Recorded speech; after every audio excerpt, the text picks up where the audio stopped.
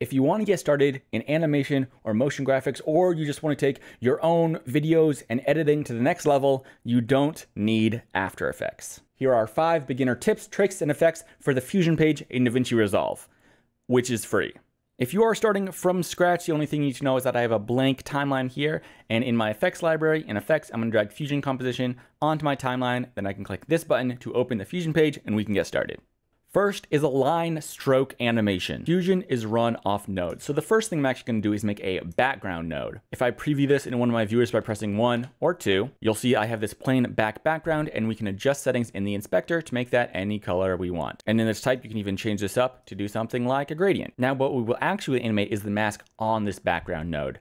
This node has a blue input, and that is a mask input on any node. Blue means that mask input. So in the default layout, I'm going to come up to this little circle shape here, which will create an ellipse mask. I'll click that. If I had background selected, it would have connected, but since I didn't, I have to take the output of this ellipse mask and pull it down over that background node. If I let go, it will automatically attach that blue input, and now I have this circle with that gradient on it. What I want to do is come into this ellipse, uncheck solid, and then pull up this border width, so that now we just have this line over that gradient. And when I uncheck solid, we got a few new options, including cap style, position, and length. If I start to pull down this length, you'll see that that line backs up until it is almost just gone. If you come all the way to 0, you still have this dot, and that is because of this cap style. If you change it to this first option, it will go away completely. So if I wanted a basic write on, I could set a keyframe at the beginning of my sequence at 0, come forward a little bit, pull up length, and when I change that, it will automatically set a keyframe, and now that will just write on. Additionally, you also have this position. If I come to somewhere in the middle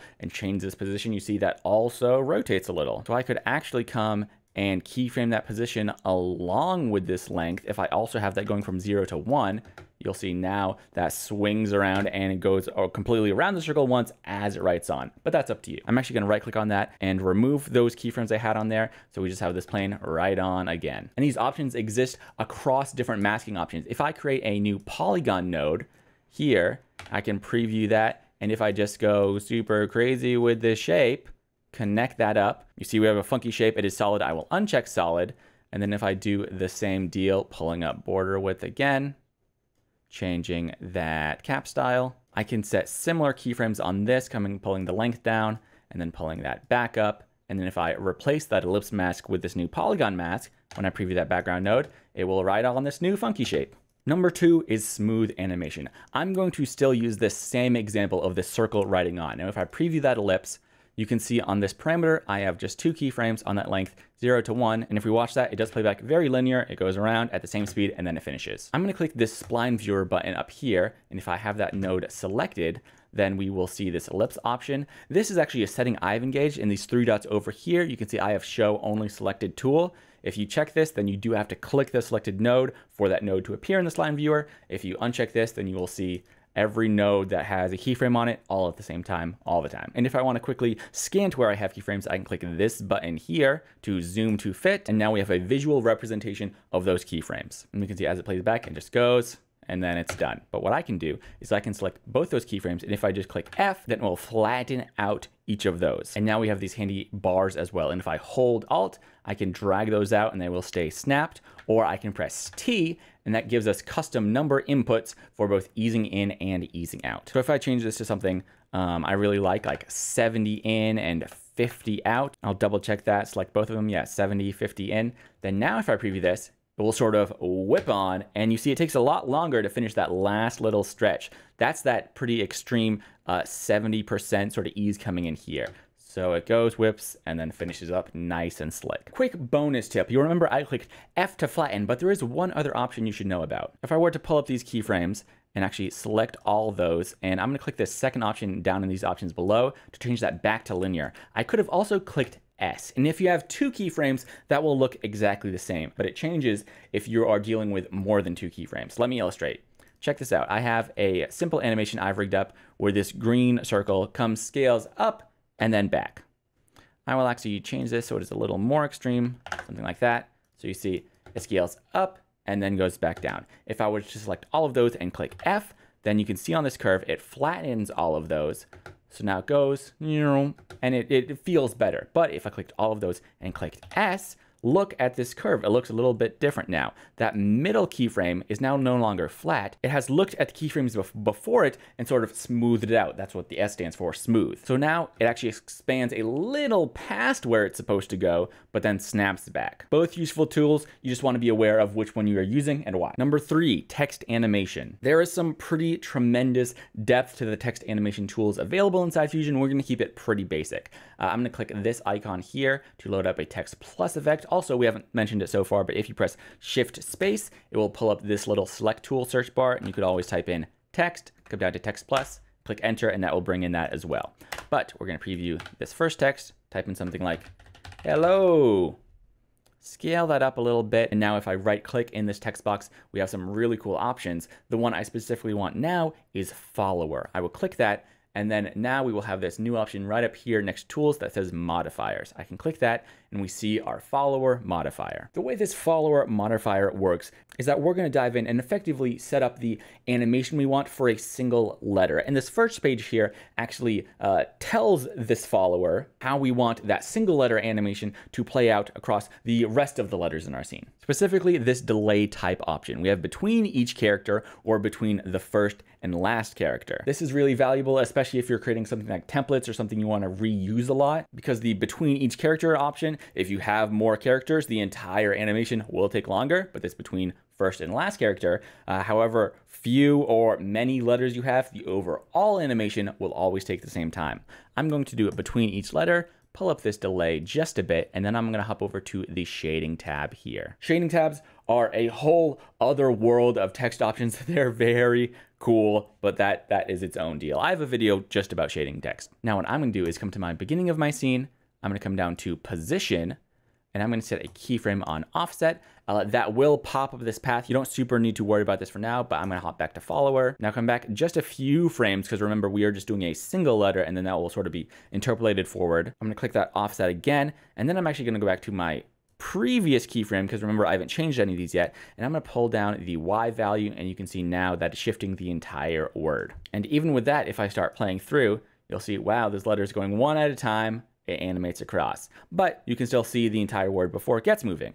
So again, I'm going to go to where that second keyframe is, also set a keyframe on opacity, go back to the first keyframe, and then pull that opacity all the way down as well. And then now we have this option where each letter fades as it moves up. Now you'll notice that is also still really linear. So like we just learned previously, I can open up my spline viewer, find this line here. This is following both that movement and opacity. So if I select both those keyframes, press flatten, pull up the ease in on that, then it won't be nearly as harsh, and then it will just sort of, ooh, nice, slick text animation. We sort of touched on this earlier, but number 4 is alpha mats or basic masking. It's, again, also its own world, but very powerful. Like I said, on a lot of nodes, this blue triangle is that masking input.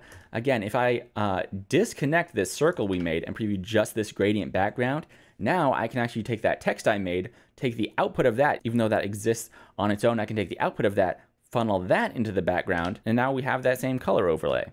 I could always do that on the text itself, but again, there might be specific situations where you want to combine several elements and then have all of them come through the same gradient. Now you can do that. For example, if I created a merge node and actually connected that text and that ellipse mask. Now, depending on which is in the foreground or background, you will get this black background as well, but that is how it's sort of treating mask data. This looks like a black and white image, but actually because it is mask data, just like if I previewed this ellipse node by itself, you see you have that black background. This isn't really black, it's showing you mask data. So white is solid, black is transparent. So now if I take the output of that merge, funnel it into the background, now we have that circle and the text which animates on. Oh, the circle also animates. I forgot that. So now if I wanted to change the color of both of those at the same time, they're coming into this background and I could totally do that. Another bonus tip, you want something pretty funky? Check this out. Coming out of this, I'm going to create a transform node. This has all your basic options like position or center, size, rotation, that stuff. So I'm just going to shift this a little to the right. Notice I'm not previewing this node, so I can do that, click 2.